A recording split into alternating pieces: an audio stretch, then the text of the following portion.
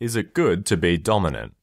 Hey guys, Culture here. Today we're going to be discussing dominant personalities. More specifically, we'll look at aggressive versus assertive personalities and whether it's desirable to be dominant. This is by far the easiest question you've ever asked on the show. Of course being dominant is better. You get to exert your influence over others, make them do your bidding, and ultimately are revered and feared as the paragon of power. Some helpful insight there from our resident megalomaniac, Crash. I guess a more accurate way of phrasing my question is it good to act dominant? To act aggressively, to think of yourself as superior to others, and to actively invest effort into demonstrating that you're dominant.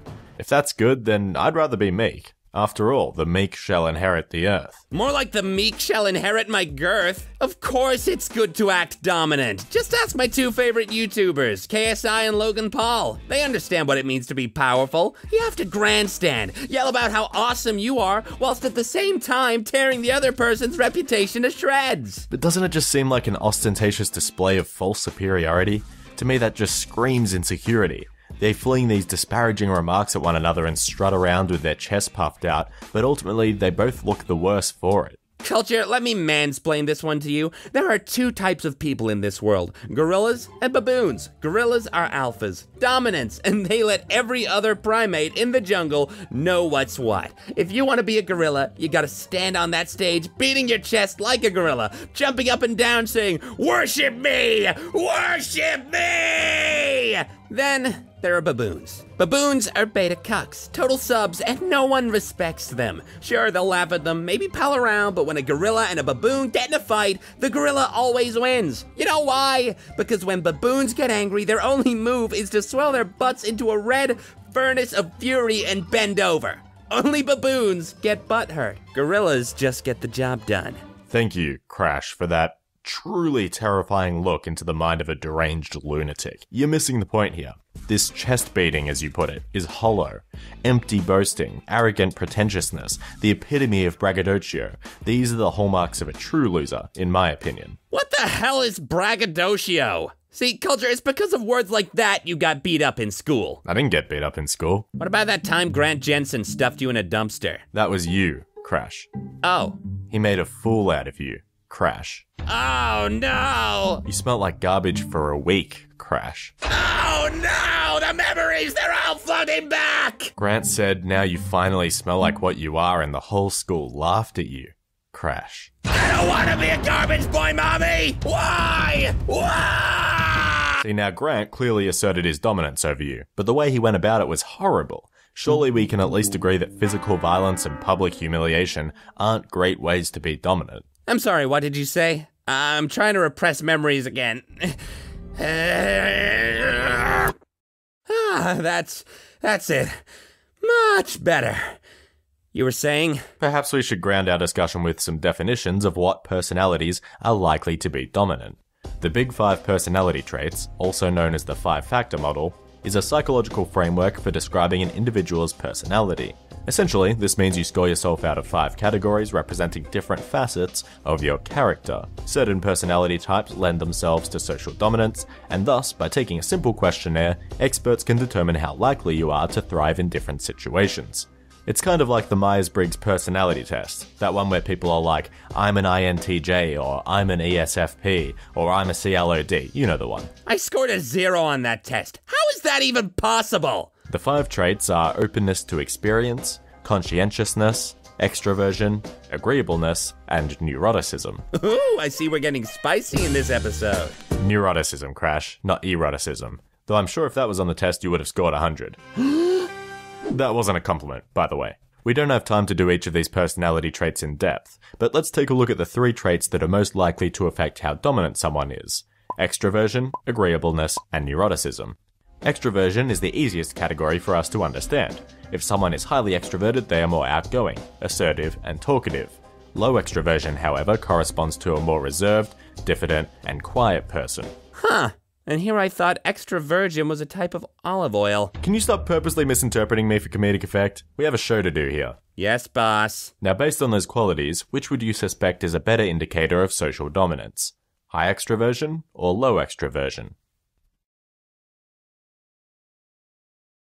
Who are you, Dora the Explorer? Just tell them already. High extroversion, of course. If you're more outgoing, you tend to make more social connections, giving you more influence. This of course doesn't mean that introverts can't be dominant, but rather that it's less likely since they feel less need to engage with the external world. In the game of dominance, relationships with other people are paramount. It's no wonder KSI and Logan Paul have to show off all the time just to keep their reputation intact. See, you think you're so cool just because you don't care what other people think about you. But does that make you cool, Culture? Does it really? As an introvert, you'd think guys like them are attention seekers whose self-worth depends on the opinions of others. But maybe extroverts would say that you're aloof, self-absorbed, or even standoffish. Maybe you're the weird one for not caring about other people's opinions. No. Don't try to turn this around on me. I know plenty of extroverts that I think are awesome, that I'd love to hang out with. But these people I respect because their positive energies and desire to reach out to other people make me want to listen to their thoughts and opinions. They don't need to flaunt their fabricated facades just to get me to listen. They're assertive without being aggressive. In fact, that's what the next trait, agreeableness, is all about.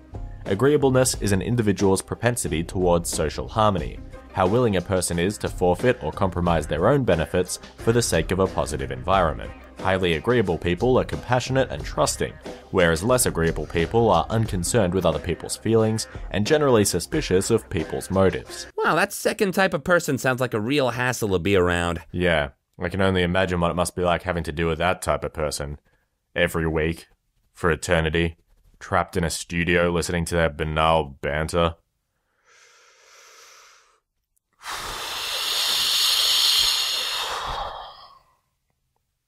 Anyway, for all the disadvantages of being a disagreeable person, it's easy to imagine that in most circumstances, it's exactly these types of people who end up getting what they want. It could be that the less agreeable person is happy disrupting social order to bring about change that they usually get their way. Or it could be because the more agreeable person just wants them to shut up. Either way, you could consider this a type of dominance.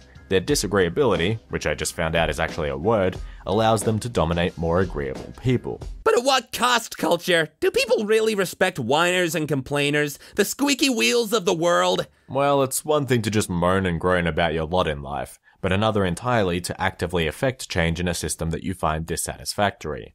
Revolutionaries, innovators, these are the types of people that we look back upon with respect. These are dominant people because they were leaders whose ideas inspired others to follow them. This type of leadership is called transformational leadership, in which the leader acts as a role model for the follower and attempts to tie the follower's identity to the project at hand.